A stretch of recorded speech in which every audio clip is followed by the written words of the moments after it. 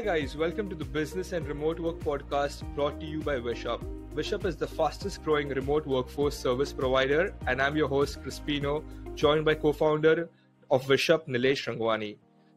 For today's episode, we have business coach, author, and founder of the Solopreneur Academy, Sue Allen, with us. So welcome to the show, Sue. It's great to have you here with us. Thank you so much for having me. Awesome. All right. So let's just dive right into it.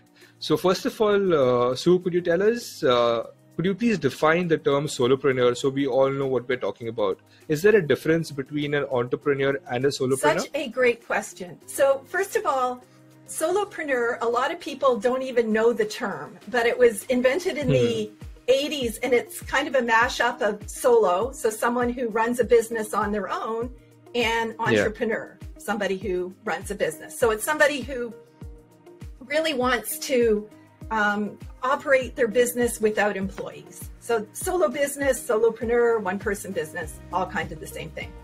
But there are actually some major differences between solopreneurs and entrepreneurs. First of all, doing the work. So solopreneurs are people who want to do the work and want to continue doing the work. So that might be someone who's a writer or a graphic designer or an attorney, and they just really like what they're doing. And solopreneurs also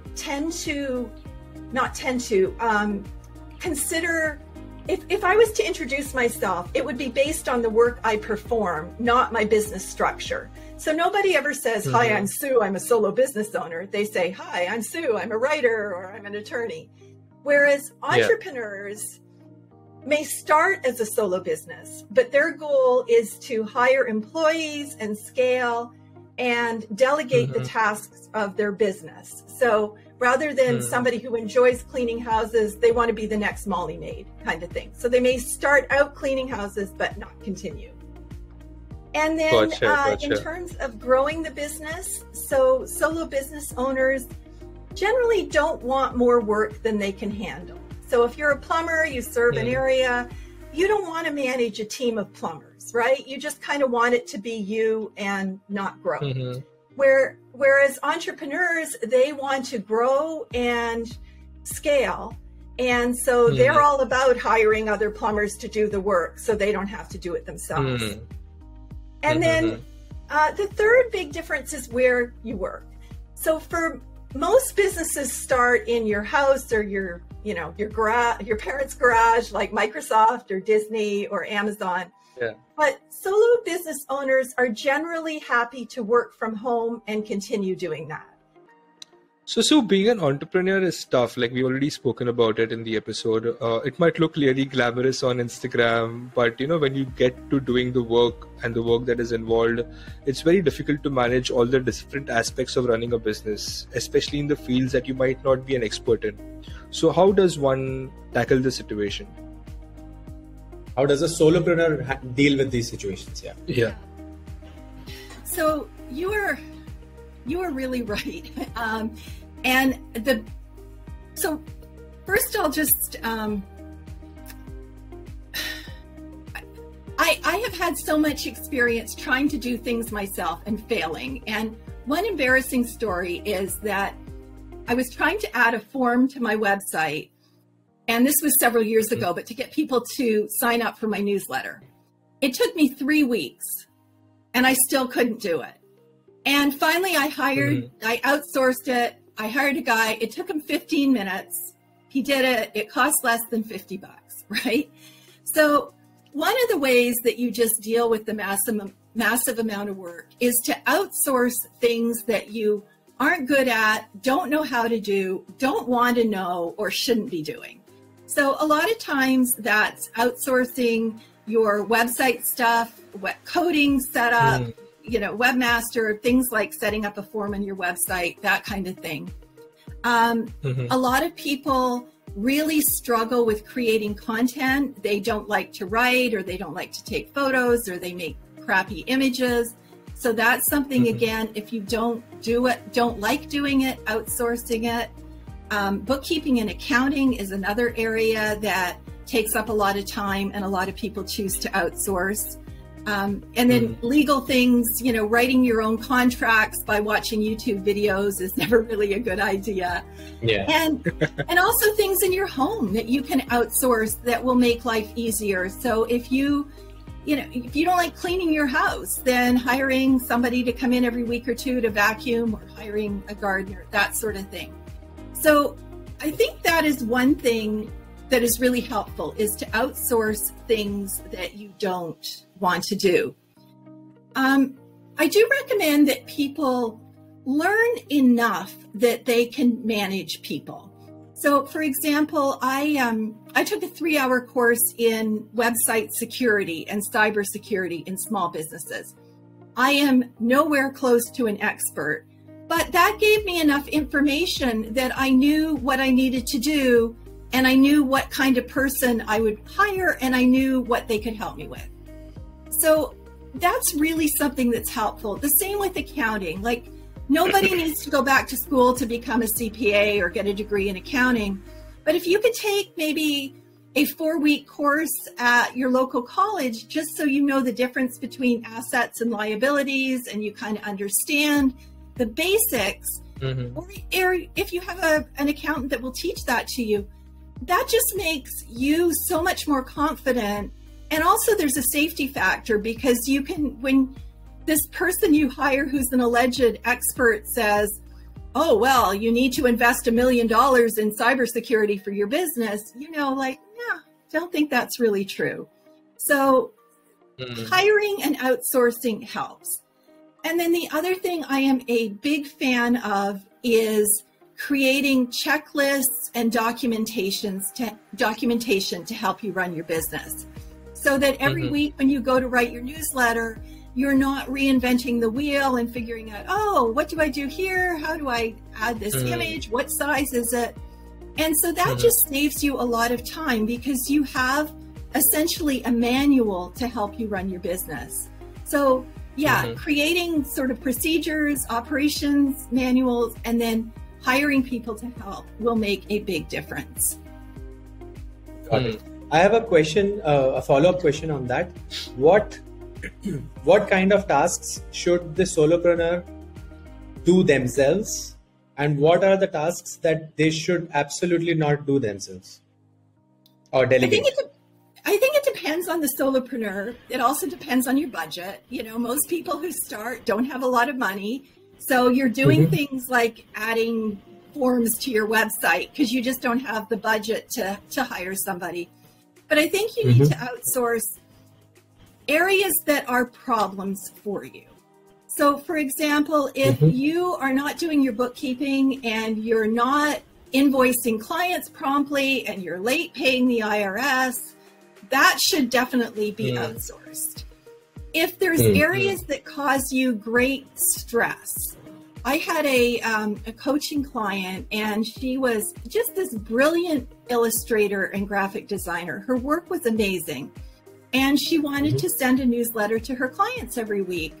Well, she hated writing, and we worked together for about 2 years, and every week she would promise that she was going to do it. She would never send out her newsletter. It made her feel bad. It affected her business.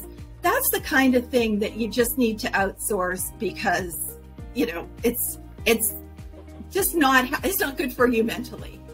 But the accounting answer to how you choose to outsource is that you look at your hourly rate. So say you're earning $100 an hour as a writer, and then you look at what it would cost other people to do tasks, and say it costs you $25 an hour to hire a virtual assistant.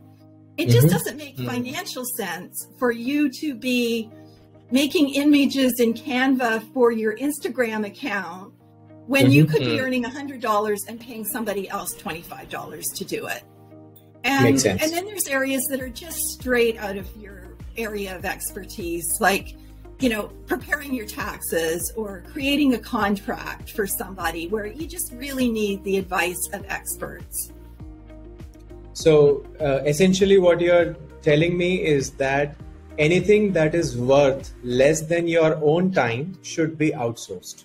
Anything that is important but worth less than your own time should be outsourced. Right. And also anything that is just you find so demoralizing to do, that if you hate doing your bookkeeping and you're putting it off and it makes you feel like a failure, or just get rid of that. Hire somebody that can do it.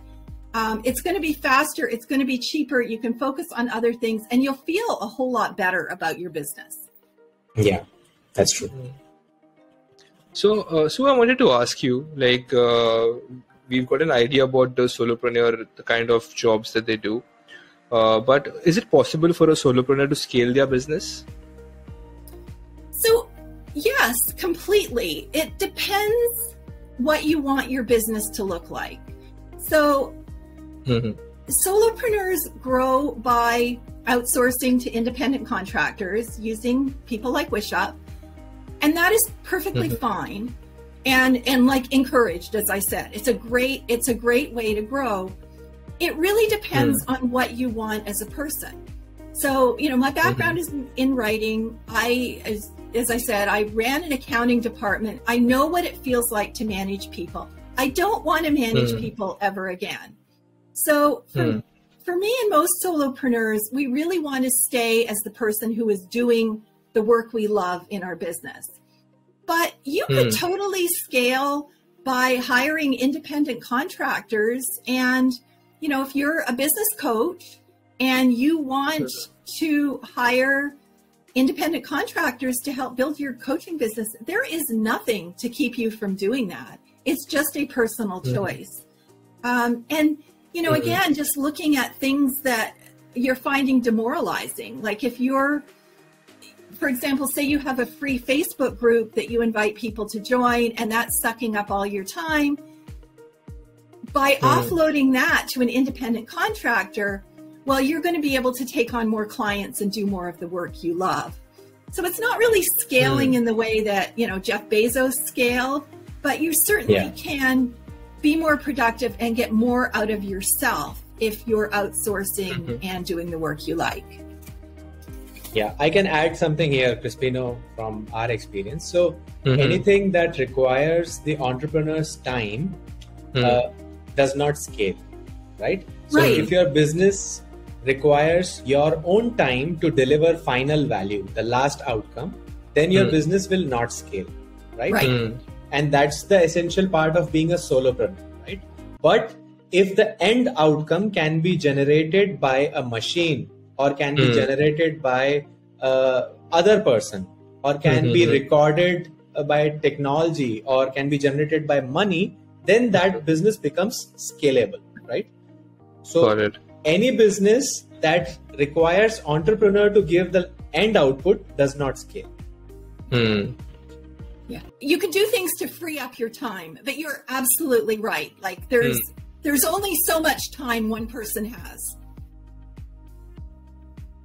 Yeah, exactly. So Sue, I wanted to ask you, being a solopreneur can be very stressful, at times. I tried my hand at it as well, and I was juggling 2-3 jobs, and I know how tough it was. So how does one balance their personal and work life being a solopreneur? So that's a really good question. And I think it starts with your goals and what you really want balance in your life to look like. And that's going to depend on the person. So if you're single, maybe you can work 80 hours a week and you're absolutely fine with that. If you just had triplets and you have like 1-year-old triplets at home, your life balance is going to be very different. And you may only have 20 hours a week to work. So I think you just really need to think through, okay, what do I want balance in my life to look like? What is reasonable for me? What is reasonable with my business? And then I think one thing that has really helped me and a lot of people is to have some kind of dedicated workspace. So it's hard to feel like your life is balanced when you're working at the kitchen table, the family is doing stuff around you. Now, sometimes you have to do that, but if you can create a workspace in the corner of your bedroom or someplace that's dedicated, that really helps with balance because When you're in there, you're working. When you're out of there, you're not. Yeah, absolutely. I think another thing that helps is having standard hours. Now, my kids are grown. I can do whatever I want time-wise. But for me, I always start work at 9 o'clock. And that means I'm not sitting there with my cup of coffee going, maybe I'll watch something on Netflix. Maybe I'll throw in a load of laundry. Like, I created my own structure where I always start at 9. I take lunch break. I work like banker's hours now. I didn't always, but I take lunch between 12 and 1. And so, if you can create structure like that, it will help you. And also, like, you decide you're going to work 9 till 5, stop at 5. So that helps with balance too.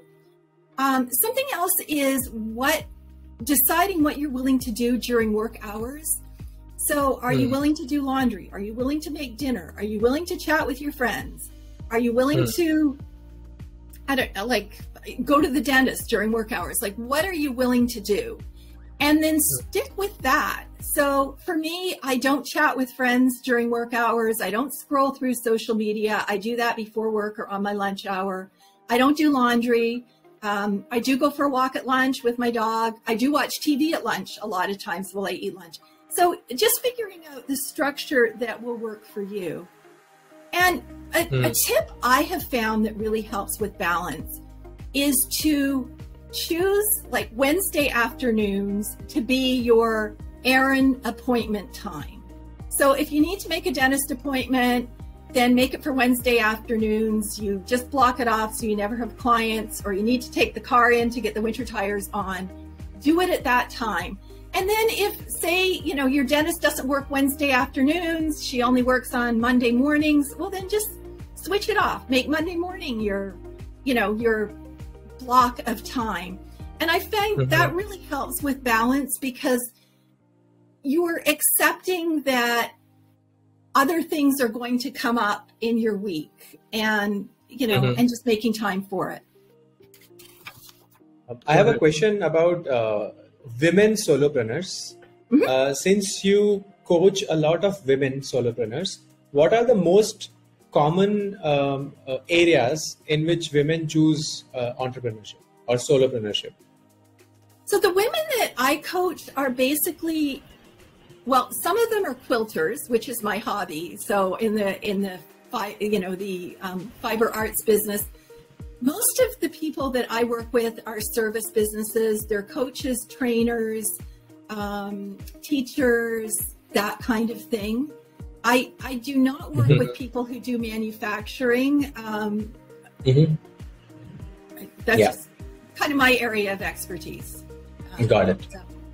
I just wanted to go back and a couple of things too with balancing. One is, I think you really need to respect your work hours, and you need to teach people to respect your work hours. So, if your kids see that you're playing Scrabble on your phone during work hours, they're not going to respect you. You're not really going to respect yourself.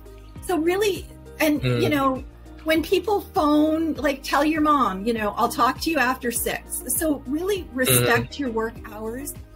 And the other thing that really helps with balance is to actually schedule your hobby time, or whatever you call it. So if you're somebody who likes to work out, make sure that you've got time to go to the gym in your schedule. If you're somebody that likes to quilt, make sure that you have time for your hobbies. And that really helps with balance too, because as we've said, there's way more to do than you have time to do it in. So if you know that you spend Saturday afternoons working on a hobby, or you always go out for brunch with friends on Sunday, then that always happens. And that makes it much more, it gives you much more of a balanced life. And it also helps you. Like, I'm always amazed at the ideas that come to me when I'm sewing, because my hands are busy and my mind has a chance to just sort of decompress. So those things have helped me to be more balanced. It's nice. I wanted to ask you, and this question again comes from my personal experience. So when starting a business or when you start a new business, there could be times where there are dry periods where you don't have any sales or leads, or it just feels like no one is interested in the product or service that you have to offer. So how do you deal with disappointment as a solopreneur, and how do you come out of the situation? So yes, big problem. Been there many times. A great question. I think most solo business owners and most business owners have faced this. And sometimes it's just a matter of giving it time, that you're not going to be Jeff Bezos with $140 billion net worth 3 weeks after you started your business. So that is one thing. And I have to say that I'm facing this myself because I started a YouTube channel a few months ago. I've been putting out videos every 5 days. Some of them have no views. I have a whole 17 subscribers, right? So sometimes you just have to put one foot in front of the other, commit, just keep going forward, and, time will take care of things. But the other thing that we're so lucky to have now are analytics and data. So look at your analytics and figure out where the problem is. So for example, and how to fix things. So maybe people aren't going to your website, right? And look at it, so somebody's not going to your website. Well, what can you do to drive traffic? Why aren't they going? Are they not finding it? Is it not indexed on Google? Did you not do search engine optimization well? So they're looking for solo business owner and your business name is Solopreneur. Been there.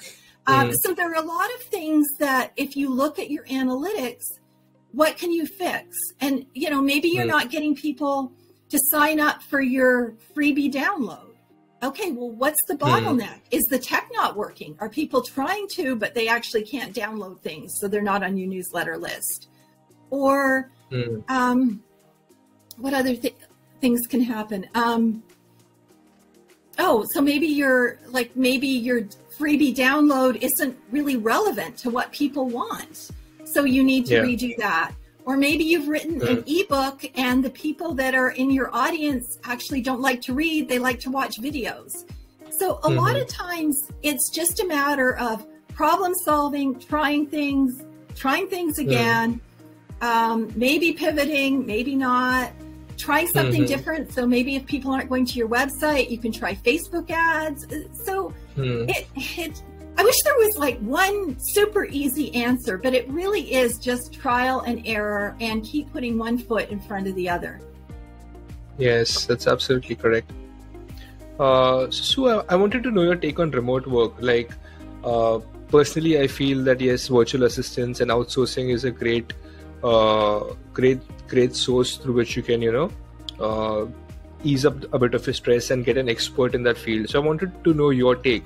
Like, what do you think of the future of the outsourcing industry and companies like Wishup?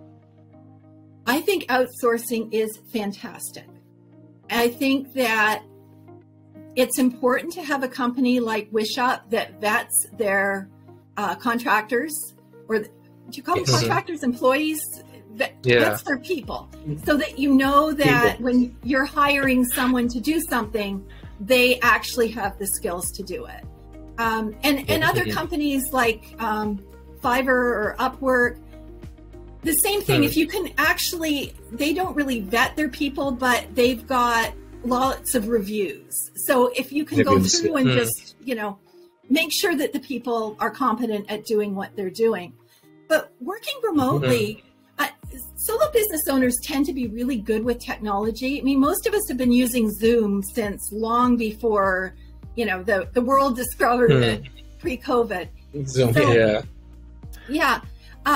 so the advantage is that if you're using a company like Wishup, you have people from all over the world that are at your disposal to help with your business. And so they might have skills you can't get locally. It might be a price point that you can't get locally. So it is just such a fantastic way to grow your business and to relieve stress. And the only sort of caveat that I would say with hiring remote workers is to just be careful of security. So if you're hiring somebody to work on your website, make sure you change your passwords before and after. Make sure you only give people permission to the part of the business that you need. If you're hiring someone to help with your accounting, well, keep an eye on your bank account to make sure that they're not, buying dog toys on your dime kind of thing. So, but yeah, I think that outsourcing is fantastic. It's gotten easier, and really, I have nothing. I use it all the time, and it's made a tremendous difference in my business. No more 3 weeks adding a form to your website when you have, a company you can call to hire somebody. Yeah.